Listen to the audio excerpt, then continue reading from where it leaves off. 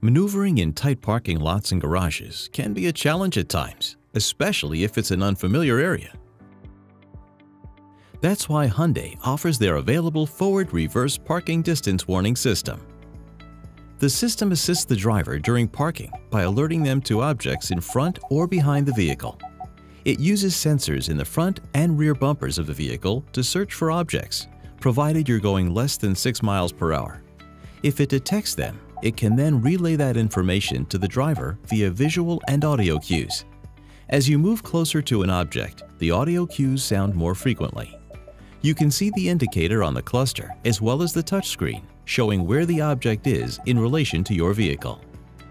To set the system to turn on automatically, select Setup, then Vehicle, then Driver Assistance, then Parking Safety, then Parking Distance Warning Auto On. Check the box to activate it. When Parking Distance Warning Auto On is active, the front and rear sensors will automatically enable at speeds below 6 miles per hour. If you do not have the Parking Distance Warning Auto On enabled, the front and rear parking warning sensors will still turn on automatically whenever you place the vehicle in reverse.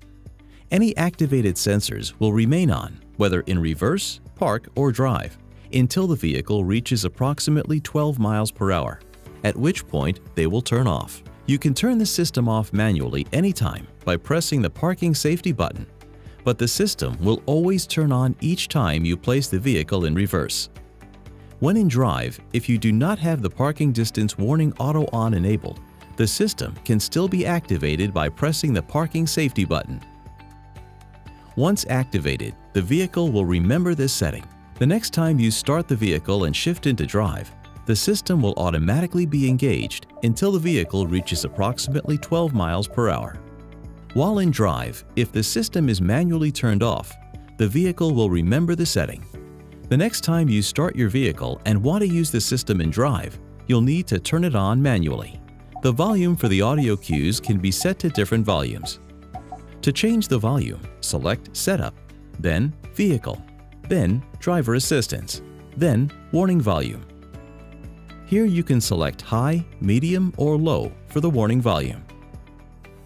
But be aware, these changes are universal, so they will affect the warning volume for other systems in your vehicle. While the parking distance warning system can help with parking, it does have limitations as well as conditions in which it may not operate as planned. You should avoid placing stickers or other obstructing items over the sensor areas.